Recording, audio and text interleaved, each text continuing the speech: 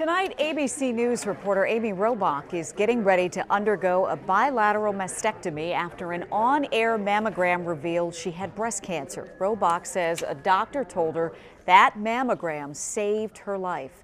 And dealing with breast cancer in the public spotlight is not always easy. Now, sports anchor Kristen Berset joins us now with really some personal insight on this issue. I mean, really an incredible story with Amy. It really shows you how important the mammograms are. I was diagnosed when I was 27 years old, so that was about 4 years ago, and I thankfully found the lump. Otherwise, 27, you're not going to have a mammogram. But, you know, what I love so much about her story was what Roberts told her. If you can go in there and save one life, the pain, everything is all worth it. And I completely echo that sentiment. And that's why I speak out about it as well. I think what's interesting, too, in your case is you said that when you went to the doctor, initially he just thought it was a cyst. And he's probably thinking, just like you are, I'm 27, how can I possibly? Exactly. He told me to stop drinking so much coffee, which is kind of hard in this business, and come back in 6 months. And now that I've talked to women later on, that seems to be a very familiar story that I'm hearing. And I didn't really have much history in my family either. And I was always very well aware and educated on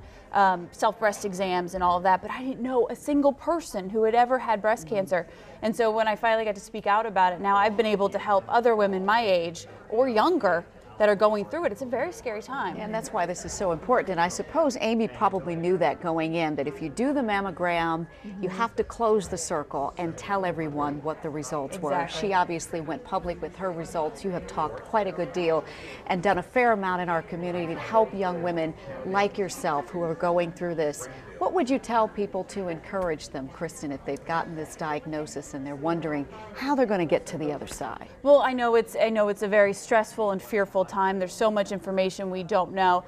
The way I really got through it was finding that support system, whether it's people at work, my family, my friends, doctors. So surrounding yourself with people that love you and really care about you and are there to support you or take you to the doctor if you need to, run to CVS if you need something from the pharmacy.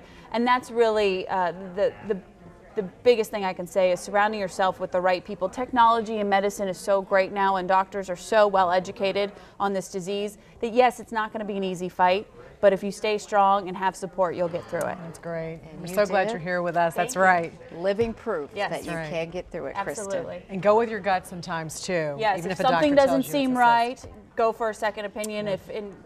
More opinions, the better sometimes. You just want to be absolutely sure. All right, Kristen, thank you. I'm glad you're here.